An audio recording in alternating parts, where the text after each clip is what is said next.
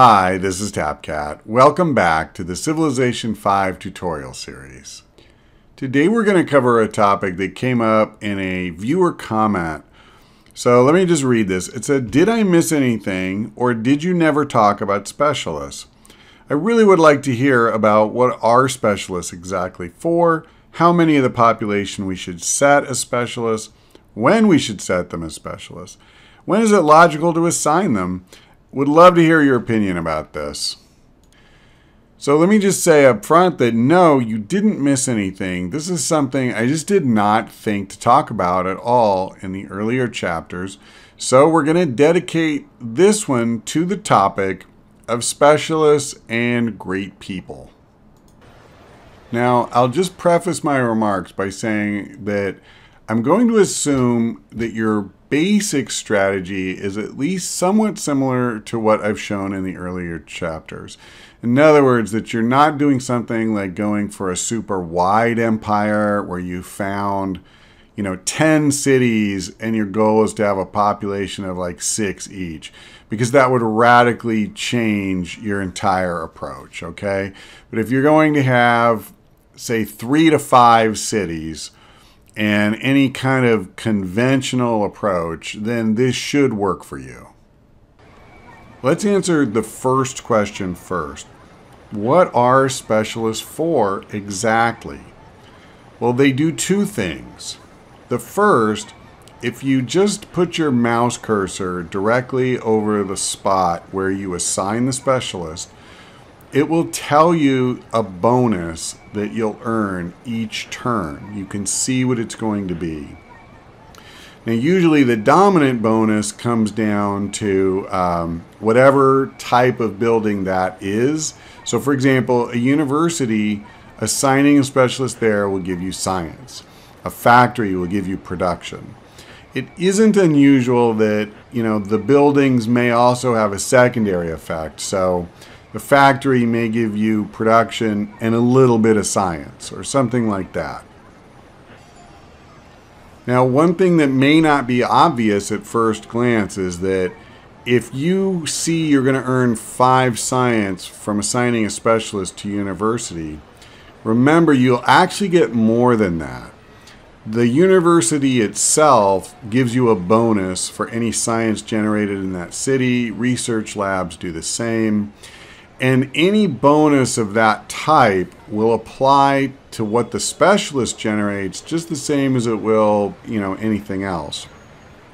So, however good it looks on the surface, in reality, as you build the city up, it'll probably be anywhere from 50 to 100% more than that. The other thing that specialists give you is that you'll earn points toward your next great person. And just like the immediate bonus, the points apply to the great person of the same type as that building. So the university will help you earn a great scientist, a bank will help you earn a great merchant, and a factory will help you earn a great engineer. Now, you may be wondering, how many points do I need to pay for one great person? And here's your answer. The first of any type will cost you 100 points. The second one, 200, and it'll just keep going up by 100 points as you go along. But one wrinkle to that is there are 3 great people types who are all in one pool when it comes to determining their cost. So for merchants, engineers, and scientists, if you earn any of those, it will increase the cost of all of them, okay? So they're all considered one thing when determining how much the next one will cost. Also, if a wonder or a social policy or something gives you a free great person, that will still add to the cost of your next one. Okay, even though you didn't buy it with points, it'll still count against you. One implication of this, and this may be obvious, but I'm going to say it anyway, is that you should not simply work every specialist slot in every building. If it's important to you to get a lot of great scientists, every merchant you earn, every great merchant, will just push that farther away, as will each great engineer. So, at least within this pool of 3, you want to focus your specialists where it's most important to you. Now, in my view, the vast majority of games, what you want are scientists. That's what will help you win more games. But that said, maybe your capital has very poor production, and an early manufactory would really help that. So if that's the case, then you want to assign specialists to your factory or to your workshop and try to get them. Maybe even see if there's a wonder, that will help you there. There's actually quite a few that apply to engineering. And, once you've got that, then shift over to scientists. But you're literally working against yourself if you just fill up all of those slots and you're kind of randomly popping stuff out that you don't necessarily care about. Because while a great engineer is always good, okay, you can always just find some random wonder, and it would be better to have the wonder than to not have the wonder. Oh, and this engineer will let me rush it. Okay, but the problem is that getting that engineer means you put off a scientist, which would have helped push you through the tech tree faster. And pretty much no matter what your desired victory condition is, getting through the tech tree faster will help you win more than some random wonder.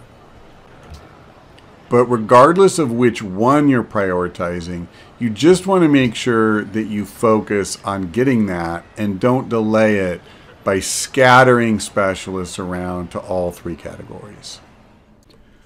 One more wrinkle, which is that as you earn these points, it only counts toward producing a great person in that city. So you could have 10 cities that have each produced 50 points each toward your first great scientist, and you won't have one yet. You have to get to 100 in one place. So keep that in mind if you're planning on building wonders that contribute points in a particular category, that, you apply your specialists so that they're cumulative in the same place. Don't split your efforts, you know what I'm saying? So don't have all science specialists in one city, all engineering in another city, but in that engineering city, you also have a wonder that's producing great scientist points. You would want that where you're working the science specialists. So let's go ahead now and tackle another question from the comment, which is, how early should you start staffing these up?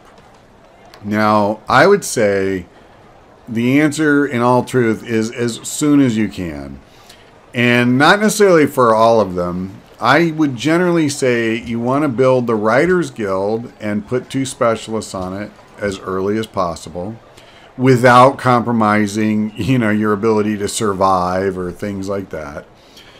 And then the same would be true for the university. You'll see in pretty much every Let's Play I've done, I'm pushing hard to get to universities. And once I get them, I staff them. I have to be in a really desperate way for other priorities to not do that. I don't generally staff, the engineering ones. I don't generally staff the financial ones. If I do it, it's usually for just a short time because I'm desperate for a little extra production or gold or whatever. But I would definitely say to build the guilds as soon as you can, because that will help you get new social policies. And particularly pushing into rationalism is very important.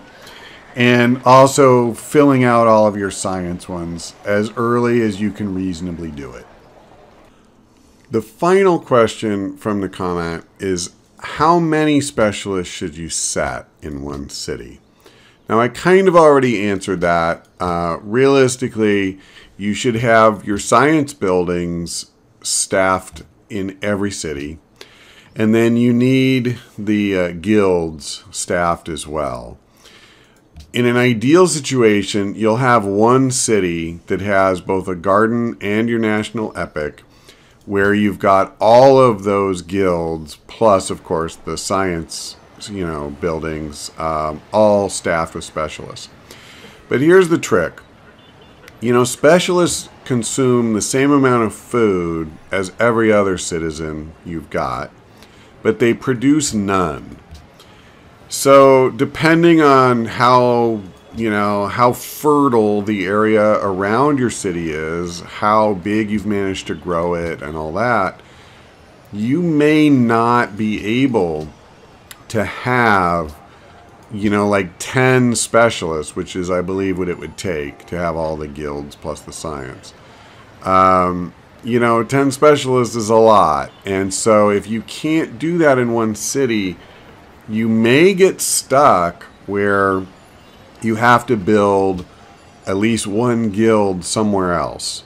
It's not ideal because wherever you don't have both a garden and a national epic, you'll get fewer great people out of that guild. But that said, if you're not staffing, with a specialist, you don't get any great people. So, yeah, newsflash, it's better to get some than it is to get none. So if you end up with less, you end up with less, but it is more than nothing. And with that, I think we've pretty well covered the questions that were asked and the topic of how to generate great people using specialists, at least to the extent I can think of it. There are other ways to get great people. You can buy them with faith. You can sometimes get a free one off of a social policy or a wonder. But I'm going to try to keep this one focused and we won't get sidetracked onto those different areas. Now, if you have a question of, something I could cover in a future video in this series, by all means, leave it in a comment and I will definitely consider it. But that's all for now. Thank you for watching. I hope we see you next time.